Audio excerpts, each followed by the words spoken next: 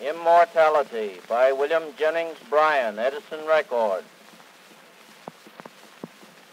If the Father deigns to touch with divine power the cold and pulseless heart of the buried acorn, and to make it to burst forth from its prison walls, will he leave neglected in the earth the soul of man, made in the image of his Creator? If he stoops to give to the rose bush, whose withered blossoms float upon the autumn breeze, the sweet assurance of another springtime, will he refuse the words of hope to the sons of men when the frosts of winter come?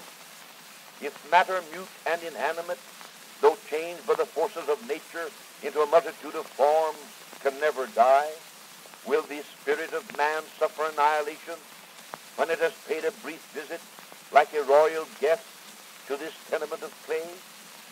No, I am assured that there is another life, as I am that I live today.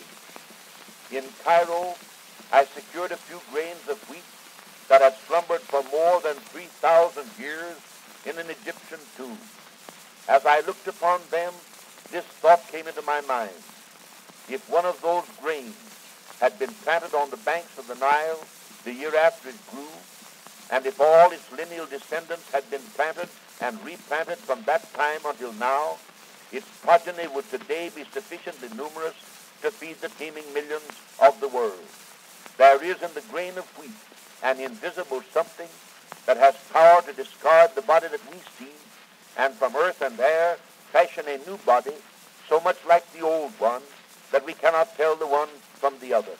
And if this invisible germ of life in the grain of wheat can thus pass unimpaired through 3,000 resurrections, I shall not doubt that my soul has power to clothe itself with a body suited to its new existence when this earthly frame has crumbled into dust.